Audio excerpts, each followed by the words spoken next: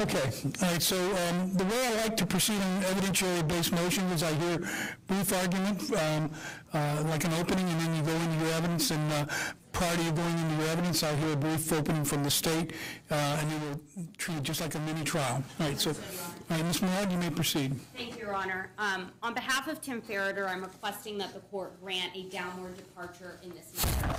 As the court knows, Tim Ferriter scores about 75 months in prison pursuant to the score sheet. I have detailed in my motion, I won't belabor it, several grounds that I believe this court can utilize for a downward departure in this case,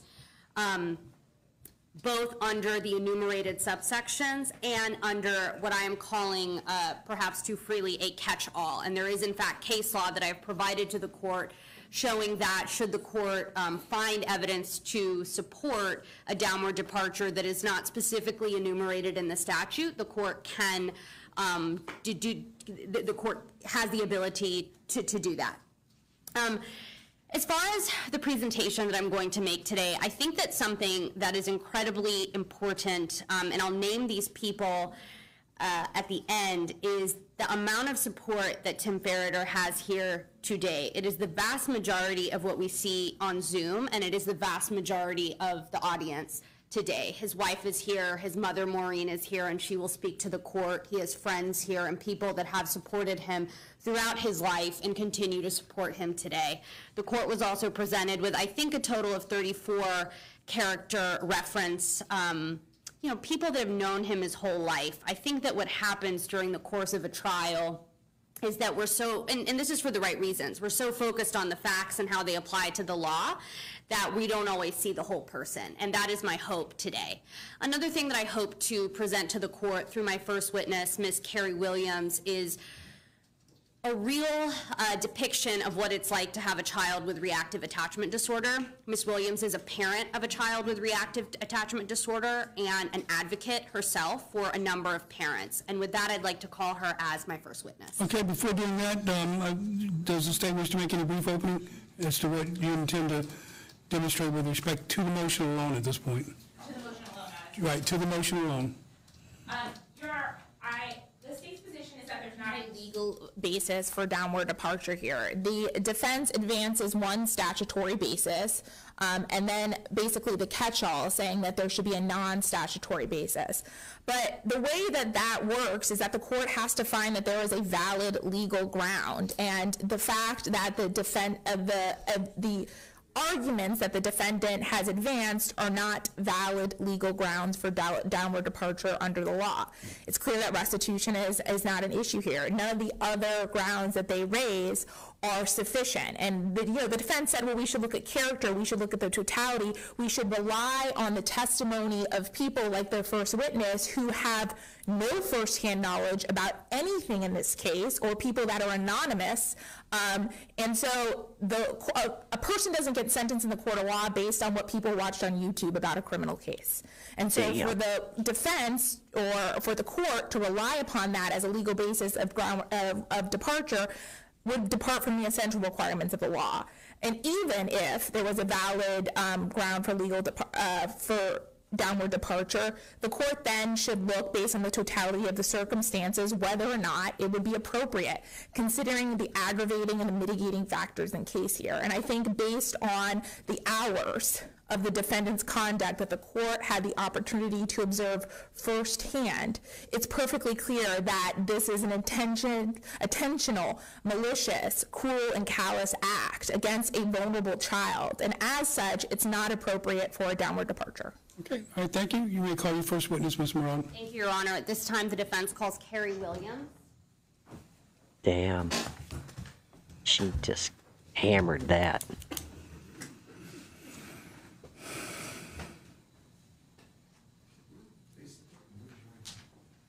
Do you swear or affirm that the evidence you're about to give will be the truth, the whole truth, and nothing but the truth? Yeah.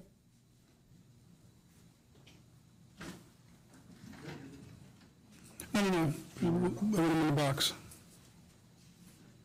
Oh crap, he said the box. There was no pun intended, I'm sure. All right, Ms. Moran, you may begin your inconvenience. Thank you. Hi, Hi, Ms. Williams. Could you introduce yourself to the court? I'm Carrie Williams, and I'm a parent of a child with reactive attachment disorder and also an advocate for other parents of children with reactive attachment disorder. Have you testified before in court? I have not. Okay. So I'm just going to ask you a few questions, and then the state's going to have the opportunity to do so as well, okay? Mm-hmm. I first want to start with what your advocacy work is. Can you explain that to us? I do speak at some conferences and do some writing in various platforms, but what I mostly do is I provide community and resources for parents of kids with reactive attachment disorder, because that is the gap in our system that parents don't have. So I try to help parents feel seen and heard, point them in the right direction for resources, and also just allow some empathy for parents, because that might not fix the problem, but it definitely can help them cope. Have you published about being a parent of a child with reactive attachment disorder? I've published a number of articles in different publications, as well as 2 books. I wrote a book that was called The Essential Guide for RAD, for parents. And the reason I wrote that book was because I found that this information was not in a consolidated place for parents. There was at the time, no single resource where they could go and they could find out, what am I dealing with? How can I get help? What would help me at this point? And so that is why I published that book, to give parents that kind of one-stop place to get the information that they needed, based on basically what I wish I had known when I had my child with reactive attachment disorder and did not have. And then after that, I published a memoir, and I wrote it to read like fiction, because I realized that part of the reason people don't understand reactive attachment disorder is that they literally don't understand what's happening in our homes. They have no sense for that unless they live it themselves. And so what I wanted to do was write something that reads like a novel, so that people could kind of walk in my shoes and begin to understand it, and understand how the dysfunctions of the mental health system and the child welfare system are affecting families and affecting children, and preventing us from getting the help that we do need. Where, you said that you've published a number of articles. Where have you published? Like what sources? On BuzzFeed, I've been on NPR, adoptive families, fostering the family, several different platforms. I've also had op-eds about this in the Sun Sentinel and the Charlotte Observer. And I know you talked about your memoir, and this is about your child with reactive attachment disorder, and you did in fact write this with your child's permission, correct? Yes, I did. So how many people throughout your advocacy work, or families that you work with, have you helped, if you have a number on that? I've personally interacted with hundreds, but there are tens of thousands that have read my books. I've given away 5,000 in my books. So this is a huge issue in the adoptive community. It's a hidden issue that people don't talk about much. But in addition to that, I have a website where I've had 250,000 hits on it, reading my articles about this. So it's hard for me to judge how many people, because a lot of people I don't personally interact with, but I've interacted personally with hundreds of people at conferences and online, things like that. And the people you're interacting with, are they usually parents of children with reactive attachment disorder? They are. They may be adoptive parents, they may be foster parents, step parents. So there's some different scenarios where it can happen, but yes, it's parents who have children with reactive attachment disorder. You said that you wrote these books and started your advocacy work because this is a really hidden issue. First, what do you mean by that? What do you mean by the fact that it's hidden? I'm going to object and say improper opinion and relevance.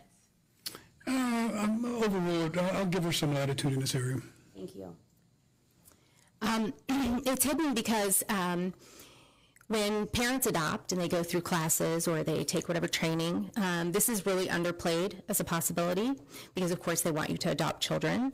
So instead of giving you the proper training and the proper information, you go into adoption without knowing. And then as a parent, you are parenting the child, and you've been told that love can heal this child and help with whatever trauma they've been through. And you very quickly find out that that's not true. And there's a lot of shame and embarrassment in that, because as a parent, you know you're failing. You're not able to parent this child. No matter what you do, nothing is working. And so that can be really devastating for parents. And so parents are not always reporting it. And when they do, they're often not believed or blamed and shamed. Is that something that you experienced yourself? Yeah. As relevance. Sustained. Is that something that the parents that you've worked with have experienced? Objection as to relevance is not applicable to this case, Your Honor. Sustained.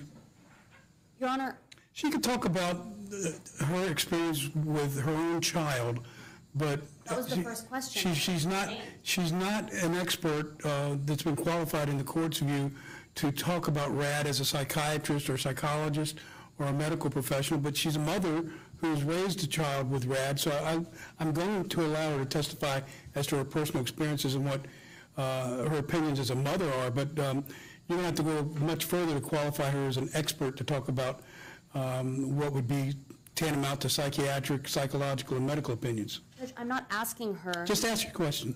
Re-ask it. I've ruled on it. So you want me to re-ask it, or? I want you to rephrase your question in a way that's consistent with my ruling and proceed. Based on your personal experience as a mother of a child with reactive attachment disorder and as a person who has worked with hundreds of people. Nope. The fact that she's worked with hundreds of people is not relevant to this case in this court's view. I'm going to allow you to talk about her experience as a mother raising a RAD child, because that's what's relevant, that the court finds marginally relevant for purposes of sentencing. So I will allow you to rephrase the question again, consistent with my ruling. Based on your personal experience, did you find that kind of shame with raising a child with, or sharing what it was like to raise a child with reactive attachment disorder? Yes, absolutely, and that's one of the reasons that I do talk about it and write about it, to try to bring awareness. Why did you start your advocacy work? Right after the Parkland shooting, I was watching the media and I was hearing a lot about how the mother saying, why didn't the mother get help? And also that the biggest argument in the media was that people needed more access to mental health care. And that was very disturbing to me because my son has been in 18 facilities over 8 years. And so I know that mental health is not there. And so the issue is we can give people access all we want, but if the mental health treatment for RAD is not in place, that's not going to help us. So I wanted to make that argument, and I also wanted to make the argument that sometimes parents do try to get help, because I tried to get help for years. It took me years to get help. And so I wrote an op-ed for the Sun Sentinel on that topic, and that is how I got started. I want to talk a little bit about your experiences as a parent with a child with reactive attachment disorder. Now, you have a number of children, both adopted and biological, is that correct? Yes. And one of them was diagnosed with reactive attachment disorder. That's correct. When was that child diagnosed? I'm not sure of the year, but he was 11. So talk to me about, you said that when you adopt a child, when you personally adopted a child, you were not sort of prepared for what that might mean as far as any behavioral issues. Can you explain that to me? Your Honor, I'm going to object as to relevance that this person's personal experience has to do with, relevant to the sentencing of this defendant. Response? Your Honor just stated that she was permitted to speak only as to her personal experience. Another objection made as to relevancy, so just make your record for how you believe this is relevant. Sure, Judge, I think it's relevant because first off, in a sentencing, there is leeway and the evidentiary rules are relaxed. I think that one thing that this court was not able to hear during the course of the trial, based on whatever the rules of evidence are in a jury trial and what a jury may hear, is what this experience is actually like. So actions, and particularly as it relates to the defense's first ground for downward departure, I apologize, I don't have the subsection in front of me, but it's essentially the language on provocation, is the court has to understand what it's actually like to walk in the shoes of a person who has a child with reactive attachment disorder. Additionally, I think it's imperative that the court understand that this is not some sort of fringe, and if this witness is permitted to testify, the actions that the Ferriters took, though inappropriate, were not fringe. She's not going to be able to testify on the propriety of the actions that the Ferriters took. I think she can testify as to what's available on the internet for parents with reactive attachment disorder, and hearsay is admissible in a sentencing hearing. She's not an expert, though. She's a mother who raised a RAD child. Sentencing, Your Honor. Right. In sentencing, hearsay is admissible. If you're asking her to give a psychiatric, counsel, please don't interrupt me. If you're asking her to give a psychiatric, medical, or psychological opinion about what is an appropriate treatment for dealing with a RAD child, that's an expert opinion. I don't care whether it's in the main trial or it's in a sentencing hearing. You're asking this witness to provide an opinion that requires expertise that's recognized under the law that enables her to do that. I've indicated that I will allow... Who's that? All right. I've indicated I will allow you to have her talk about her personal experience and what she went through, but I'm not going to allow her to opine as to what the Ferriters, or Mr. Ferriter in this instance, should or should not have done. That requires an expert opinion that I don't believe this witness is competent to provide. And I'm certainly not going to allow her to provide medical, psychological, or psychiatric opinions. You can make your argument, respond for the record to preserve your rights on appeal, but we're going to proceed in accordance with my ruling that I've just stated on the record. I understand, Your Honor. I would like to make one point. I am not trying to have this witness, who is a layperson, testify about a psychiatric opinion. I do think that a person can say, when you look on the internet, no one's saying that what they did was appropriate. That wasn't even the defense at trial. This witness will simply say that there is a lot of bad information out there and a lot of lack of good information for parents. This witness has testified that her own child went to 18 different facilities. So what? So what? How does it connect to this particular case, unless you're going to put on evidence that the Ferriters tried time and time again to scour the internet to seek assistance? Counsel, please don't interrupt me when I'm making my point, okay? Unless you're going to put on evidence that they sought out specific help on the internet and they got bad advice, the fact that she says there's bad advice or bad information on the internet, what's it relevant to? You got to tie it to my responsibility is to appropriately sentence Mr. Ferriter for the charges that he's been found guilty of by a jury. So this has to be focused on what his conduct was and what the explanation and justification for. I mean, this lady may have gone through hell and high water to raise her child with RAD, but there's no guarantee that her experience is even remotely close to the same as what Mr. Ferriter experienced, because I've heard no evidence that all RAD children react in the same way. So you're going down a path that I don't think I can allow you to go down too far, because this becomes a mini trial on another person's experience with a RAD child that at the end of the day doesn't give me any relevant information that's really going to assist me in determining what an appropriate sentence is. So that's my concern. I'm going to give you some latitude, but it's got to be reasonably tailored to how does it relate back to the conduct that Mr. Ferriter engaged in. So whatever point you want to make for the record, make it and then ask your next question. I will ask my next question, Your Honor. I believe I've already laid my record. As a parent, did you find that your child was misdiagnosed? He was misdiagnosed with ADHD early on, yes. And can you describe for the court the difficulties in obtaining treatment? Well, let me start with this. After you went to different counselors or the therapist, were you getting accurate, good treatment for your child? I think one of the problems is that parents don't have a way to judge that because we're not experts, right? So I think one of the issues is that when parents have a child who has these types of problems, you know something is wrong, and you know that it's not normal for like a neurotypical child, especially like if you're like me and have other children who you can kind of gauge that with. And so when you do go to get help from a pediatrician or you try to go to a therapist, especially if you don't get one who's adoption competent, a lot of times, in my experience, I did get some bad information early on, and I think it's one of the issues is it's very hard to know how to even find the right kind of help. Like, I didn't know what to Google to find the right kind of help. I didn't know what the word reactive attachment disorder was.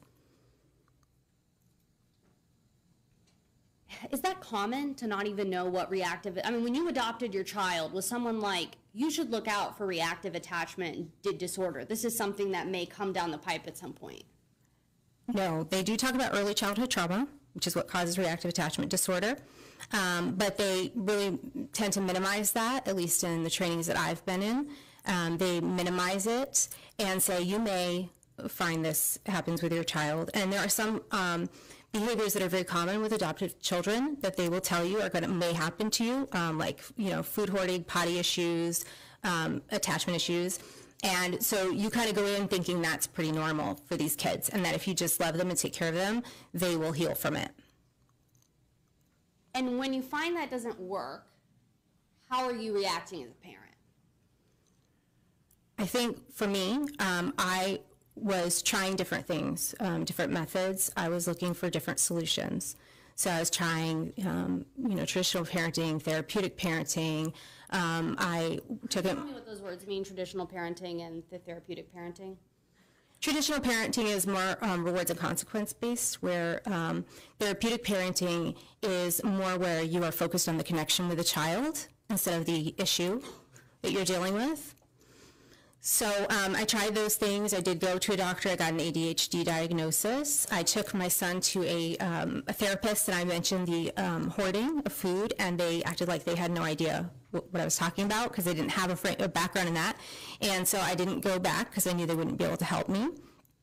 And so I did go to a number of different places. But again, because I didn't know what reactive attachment disorder was, I just kind of was flailing, not understanding what was going on. And how does that affect how you react to your child? Well, I'm not sure I can answer that, how it affects how you react to your child that you don't know what's going on. I think that can really depend, and it certainly was a roller coaster for me. But I do think that over time, because the behaviors are persistent and everything you're trying to do doesn't work, I think it can become extremely frustrating and demoralizing. And I do think, I know I was diagnosed with PTSD afterwards and depression, and I think that it's the persistence of it over a number of years that this is happening that makes it very difficult to manage.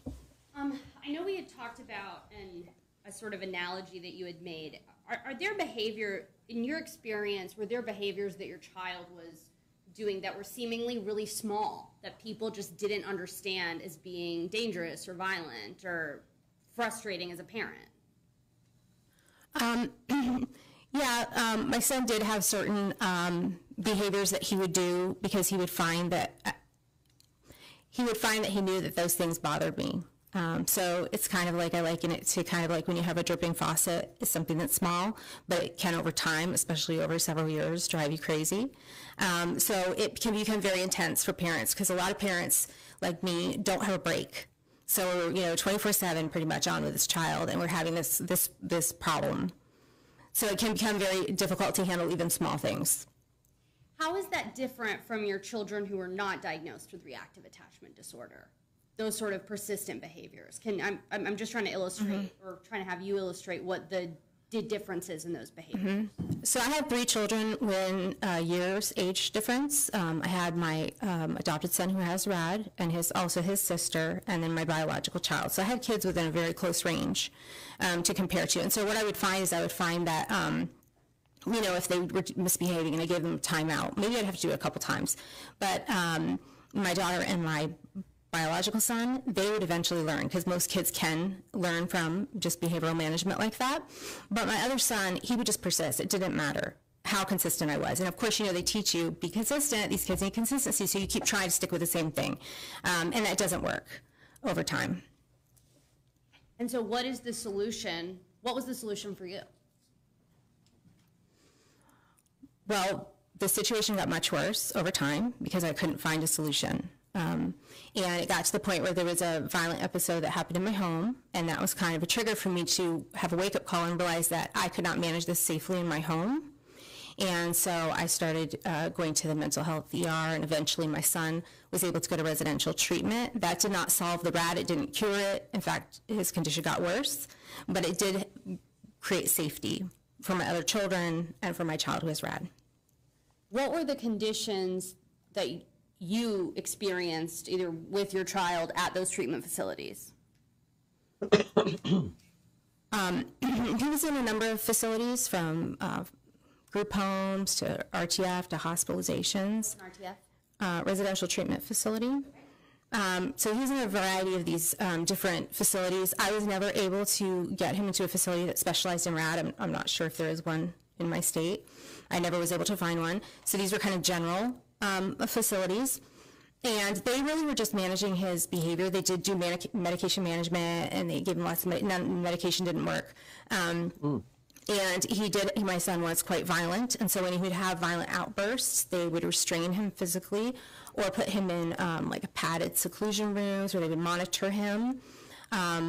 And they would also give them PRNs, which are injections of things to sedate them.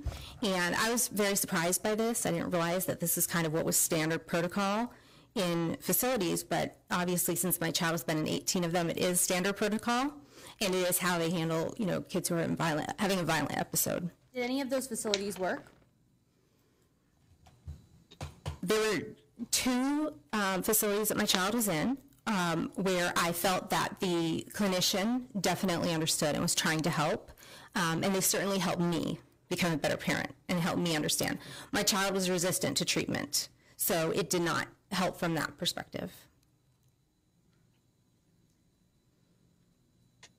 As someone who has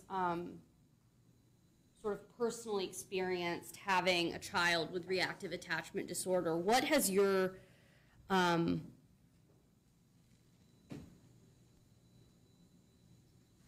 what are your thoughts about,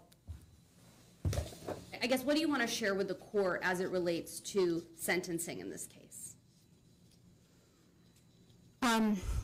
So I feel that parents are very hesitant to try to get help.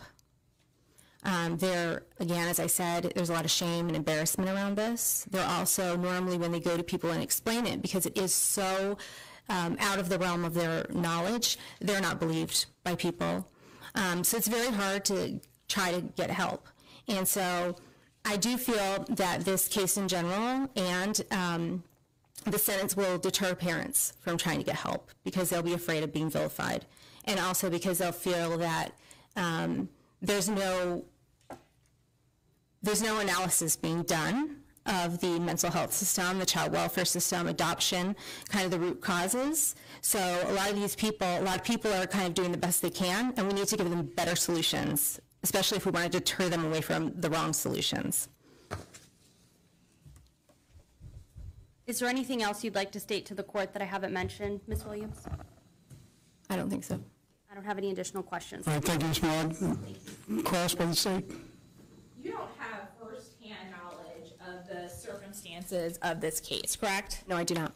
You don't have first-hand knowledge of the type of behaviors, if any, that occurred in this case by the child, correct? That's correct. And you don't have first-hand knowledge of the efforts that the defendant made, if any, to get professional help before he took it into his own hands, correct? That's correct. And in your case, you sought out psychiatric help for your son, correct? Yes, I did. And that when it wasn't sufficient, you elevated it, correct? Like you went to a psychiatric hospital and then you went to inpatient treatment and all different types of alternatives, correct? After a number of years, yes. Now, you said that you have published on this topic, but you're not a mental health counselor, correct? That's correct. You don't have a PhD in psychology or a doctor of psychiatry, correct? That's correct. You're not a licensed clinical social worker? Nope. Correct. You haven't had the opportunity to watch the hours and hours of video of the offense in this case, have you? I have watched some of it on TV, but that's all I've watched. Okay, so your experience of this is someone who watched it on court TV? Yes, but I'm here really to share my experience, not an opinion on that. Mm-hmm. And when we talk about your experience in the publishing of it, you publish it in places like BuzzFeed, correct? Mm-hmm. And you just have to say yes or no. Yes. And did things like do op-eds, correct? Yes, that's part of what I did. Correct. An op-ed is where you write your opinion, correct? Yes. It's not something that's peer-reviewed or necessarily even fact-checked by... It is fact-checked, but... It's not peer-reviewed. It's not peer-reviewed, yes. It's your opinion. Yes, it is. Mm-hmm. I don't have any other questions. Redirect. Yes. I want to respond first to the state sort of talking about your experience. You said that you've spoken at a number of conferences, correct? Yes. So tell me about sort of your role in this field as an advocate. I mean, are people asking you to speak at conferences as a person who's personally experienced this? Yes, my role as an advocate is based on my personal experience and the fact that I'm willing to tell my story, which again, I said a lot of people are not willing to do because of the embarrassment and shame around this type of a topic, but I think it's very important because we need solutions. This is a hidden crisis in the adoptive community, but I am speaking as a parent, yes. And the state mentioned some of the publishings that you had done. I mean, we're talking major newspapers, NPR you've spoken on, is that correct? Yes. And you've also spoken on the news about being sort of your personal experience with reactive attachment disorder, right? Yes. You said you didn't have any firsthand knowledge of this case. How many families have you helped personally? I've had correspondence with hundreds. And those are all people with adoptive children or children with reactive attachment disorder, correct? There may be some people who think their child might have it and are not yet diagnosed. But and certainly when you speak with those people, you are not personally offering psychiatric or psychological opinions. So sort of what are you giving to those families? What is your role as an advocate? I see my role as affirming them in the challenges that they have and then pointing them in the right direction. So I try to make sure that people are getting good advice, that they're being sent to reputable organizations for help. So I kind of see my role as helping people understand what's going on so that they can move forward faster than I moved forward. Because a lot of people just don't have that information. They want, I wanted to do better earlier, but I didn't have the information. And that's the gap I'm trying to fill. You said that you're trying to help people get good advice. Is there bad advice? There is some bad advice and some good advice. There's a lot of advice, yes, because parents are giving parents advice in the absence of having treatment for this. Okay. You also said that you don't have firsthand knowledge of course, you were not living in the home with Tim and Tracy Ferriter, correct? Correct. Did you watch this trial? I watched most of it. Okay. And did that include looking at or reviewing some of the behaviors that were discussed of the child? Mm-hmm. Yes. And is that consistent with what you personally experienced? I'm going to object to stay improper. I will allow that question. She's asking only about her personal experience, not her opinion, her expert opinion, so I'm going to allow it. Yes, I've experienced some of those behaviors with my child. I don't have anything additional. All right, thank you, Ms. Murad. Is this witness excused? Yes. All right, ma'am, you may step down, thank you. Ms. Murad, call your next witness. Your Honor, my next witness, I have to see if he's on Zoom, is Father Prescott, and unfortunately my eyesight is failing me.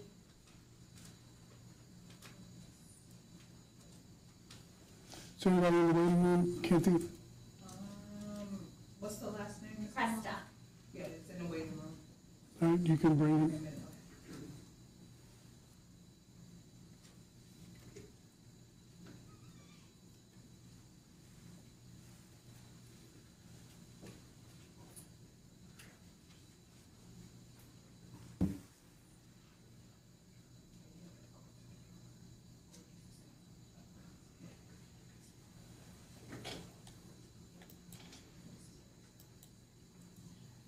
He's got to know he's toast.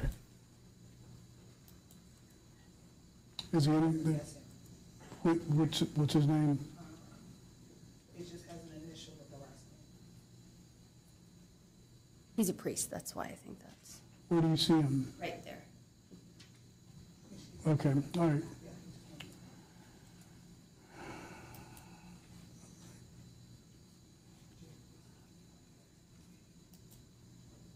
All right, Father Presta, can you hear me?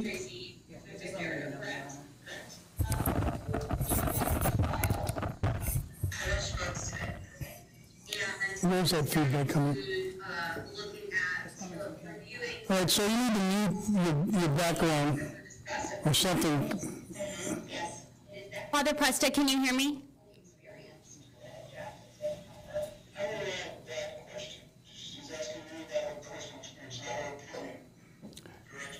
Father Presta, can you hear us? He's not muted.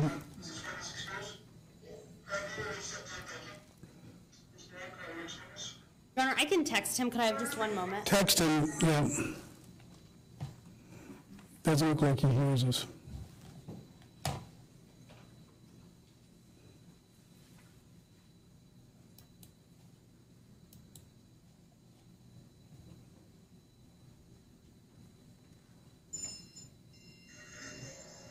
That's a Why text don't you- message you just received, I think. A priest? Oh, man. Father Presta, are you able to hear us?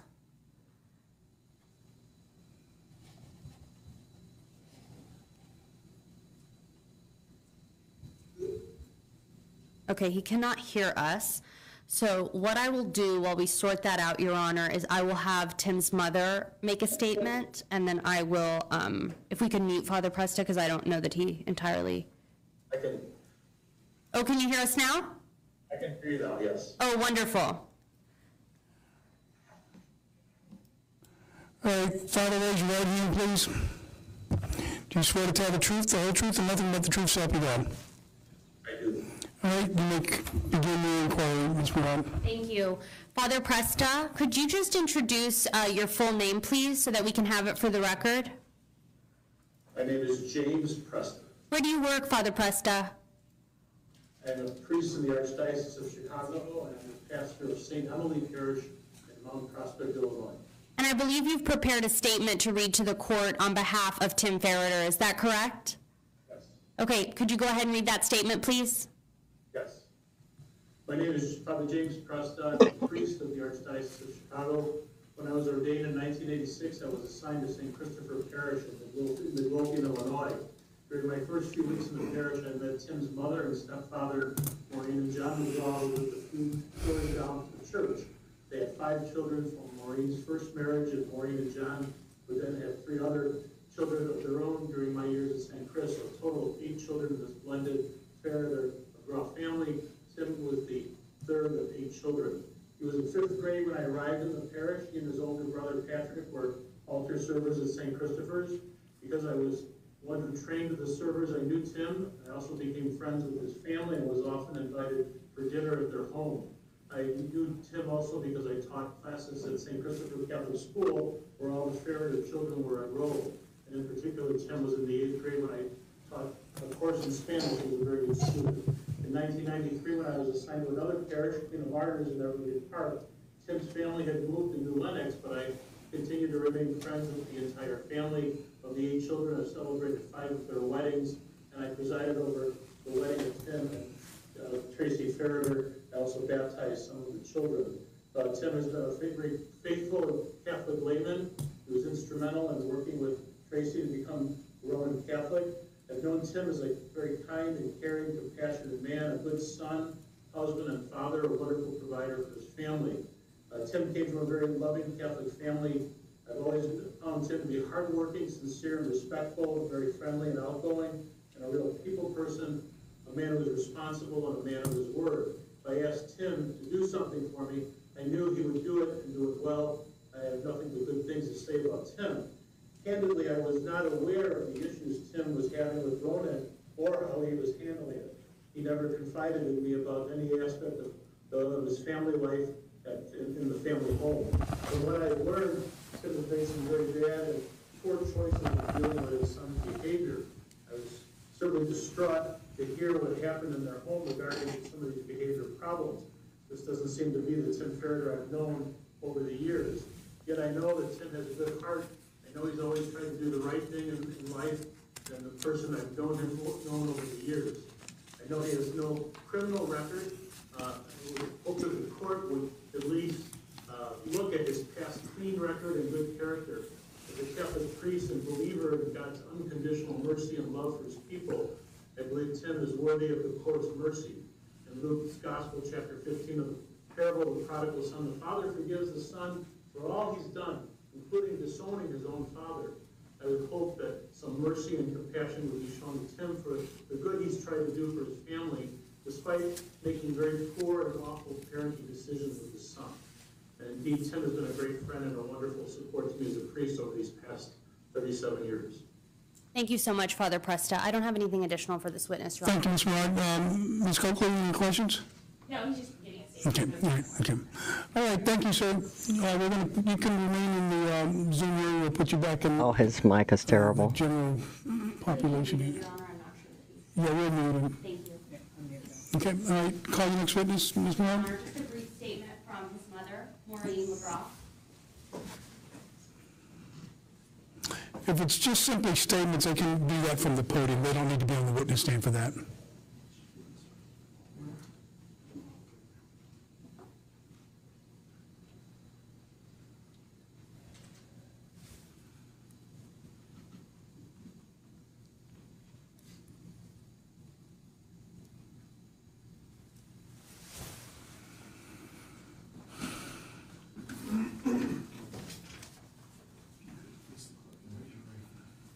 Do you swear or affirm that the evidence you're about to give will be the truth, the whole truth, and nothing but the truth?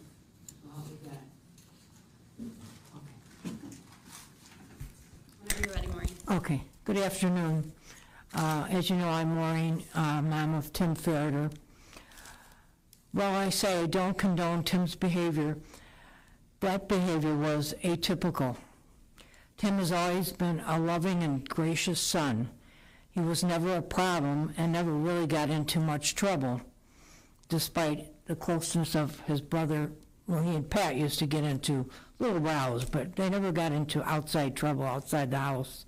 He was always active in sports and school activities. He was active in our church, serving as an altar server every Sunday, as Father Presta just said. Many people have said nice things about Tim, and everything said is true. I remember so vividly that when Caitlin, who is my number 7, was born, he was so excited, Tim was so excited with her presence in our home that he used to take her for a walk almost every day in her stroller. Tim was always exhibited a great love for family. As he grew older, his love for his own family was apparent. He and Tracy, on their own dime, went down to work with poor kids in Honduras. They were down there for about a year, and they were teaching down there. Tim and Tracy spent that year out of the goodness of their hearts. Years later, that love for children was shown again when they departed to pick up Fiona and then again a trip to get Ronan. To me, these actions were actions of love. I'm imploring you, Judge Coates, to show some mercy on Tim. I'm going to be 74 next month, and I would like to spend some time with Tim before I go. I love Tim very much, and I respect him as a person, as a son. Thank you very much. Thank you, ma'am. Thank you, Maureen. And Your Honor, before Mr.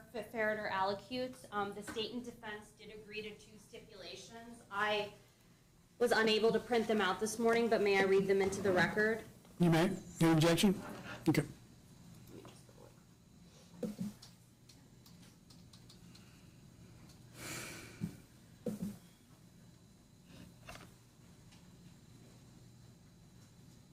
Both the state and defense agree that the following facts are true for the purposes of this hearing, Your Honor. Mr. Ferriter no longer has parental rights to RF and PF.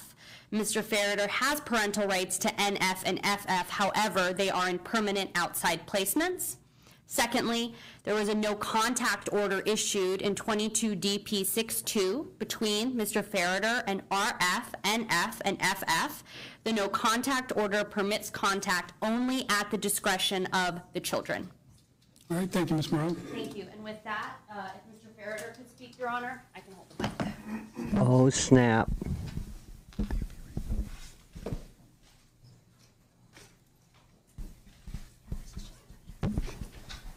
All right, can you administer the oath, Madam Clerk? Do you swear or affirm that the evidence you're about to give will be the truth, the whole truth, and nothing but the truth? You may remain seated, Mr. Ferriter. From the day I was born on the Marine Corps base in Quantico, Virginia, until this very day, I have had many challenges, but many more blessings. I want to give thanks to God for everything. Domino non visite. I want to start out by recognizing that all my kids have been devastated by this entire situation, and I'm very sorry to them that they've had to go through this. Mama and I have lost all your kids, and all you with kids have lost your parents.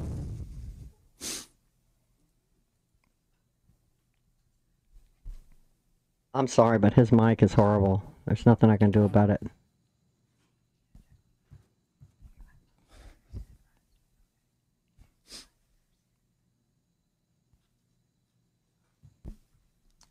In my Catholic faith, we define love in the following way. Love is willing the good of the other for other. Let me say that again. Willing the good of the other for other. What do I mean by this? I'll give two examples. If at 2 a.m., my wife or I got out of bed to attend to take care of a crying baby, Fiona, Ronan, Noah, or Pierce, that act of getting out of bed to take care of the crying child is not necessarily for the benefit of Tracy or myself. It's the benefit for the crying baby. Another example, a family of 6, we as a family of 6, Tracy, I, Fiona, Ronan, Nola, and Pierce, would routinely visit nursing homes. We would ask to visit the elderly people who never got visitors. Bringing the kids would always burst with smiles on the faces of everyone. This act was primarily for the benefit of the elderly people in the nursing home, not for the 6 of us. Everything I did was out of love. I pray that as a father, you empathize with this. My life is not about me. Rather, my life is about giving it up in love, especially for my family, while willing the good of the other for other. Next, I want to speak directly to my family. Ronan, I love you. Your mama loves you. We're all very sorry for everything.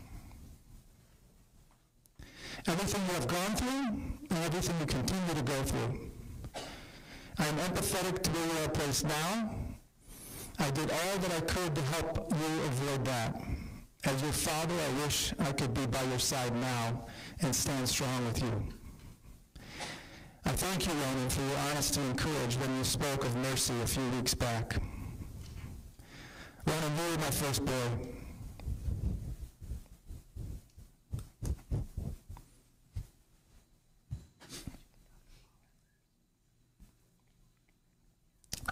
I miss our boys' time together, Ronan. Our outings together.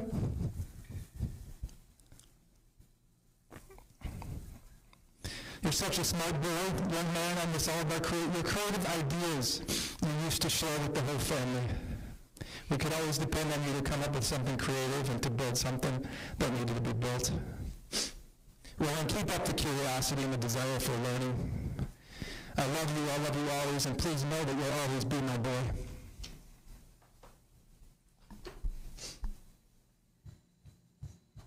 Fiona and Nola, my beautiful girls, I'm deeply sorry for all that you have had to endure. For almost the last 2 years. My job as your father is to protect you from what has happened to you since February 1st, 2022, and I have failed at that. Please know that I love you both now and forever, and nothing will ever change that. For I am convinced that neither death nor life, nor angels, nor principalities, nor present things, nor future things, nor powers, nor height, nor depth, nor any other creature will be able to separate us from the love, from this love, from the love of God in Christ Jesus our Lord. You are both resilient young women, Fiona and Nola. And in the end, everything will be okay because God has a plan. Fiona, when you are ready, feel free to reach out to your extended family, including the grandparents. Everyone loves you, Fiona, and are waiting with open arms to embrace you, to love you. In the end, Fiona, all you have is your faith in your family. I miss your sweet personality, your beautiful smile, and our intellectual discussions on literature, current events, religion, and other inspiring topics you came up with. I miss watching Hamilton with you. I miss hearing you sing the songs. I miss listening to the Beatles with you and Coldplay with you. I miss going on daddy-daughter dates with you. I love you always. I will love you always. You are my girl. Nola, your energy and personality always fills the room, and I love that about you. You are talented in so many ways. From your baking birthday cakes for everyone every year to your athletics. In my heart, I will always be in the stands cheering you on.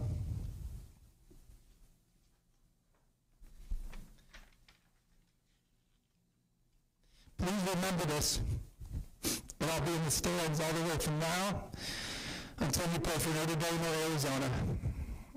Keep the joy in your heart alive, Nola. Don't lose that caring nature. I miss playing catch with you. You always threw the ball so hard it hurt my hand. I miss shooting baskets with you, playing horse one-on-one, watching you dribble between your legs and around your back. I miss coaching your various teams. I miss coaching you and Fiona on basketball together. You brought many blessings to my life, and I'm grateful for that. Nola, your extended family, like I said to Fiona, including grandparents, love you and are waiting for you with open arms when you are ready. They are your only family, Nola, and they miss you dearly. I quote St. John McGraw when I say to my kids, have a great day. Ronan, Fiona, Nola, Pierce wouldn't remember it, but have a great day. Know that I will always love you, Nola. You are my girl. Pierce, my baby boy. I know you're very young and don't understand what is going on, but please know that I love you, and everything I did was for you. I quote you, Pierce, when I say, I miss you always. I love you always. Please know, Pierce, that I do miss you always. And I do love you always.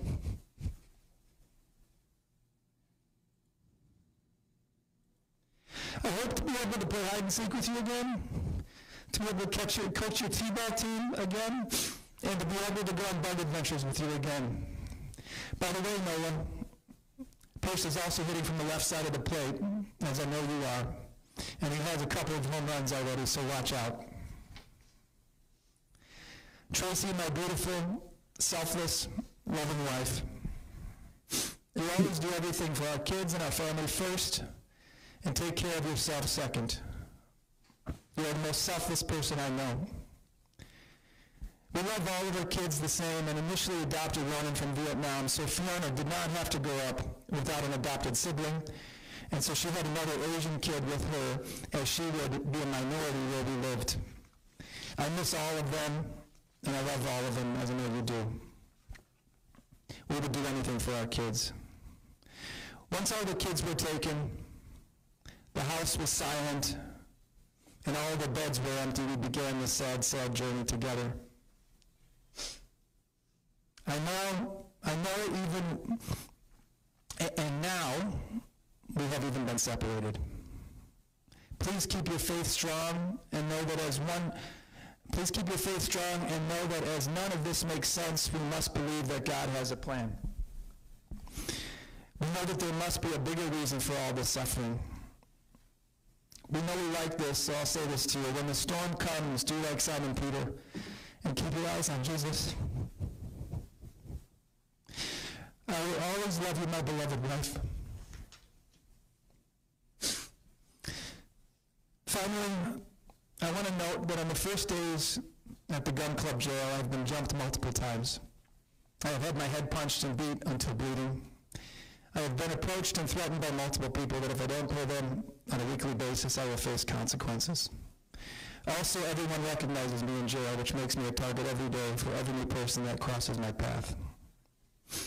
I understand the court has to make a tough decision at this point in any case, and I empathize with you and that grave responsibility that you have. I also plead with you, Judge Coates, to use your discretion to lean into mercy for my family and myself to make your decision. I ask that you allow me to serve my sentence outside the jail or prison, under house arrest or a monitor, under probation, so as to be able to support the ones I love and the ones that depend on me. Thank you for allowing me to speak. Thank you. Ms. Rod? Any other witnesses? I don't have any additional evidence, Your Honor. For argument, I will reference additional letters and reports that were admitted into evidence and provided, but Relative to the downward departure or relative to the overall sentencing, or are you able to even separate them? I can do that. Okay, all right. If that's all right with you. That's fine. Okay. So other than that, I don't have any additional evidence to admit at this time, and I'll save the rest for argument. Okay, all right, so, Ms. Coakley, state ready to So I proceed. just have one brief witness, and then I have some witness impact statements. Okay, Okay.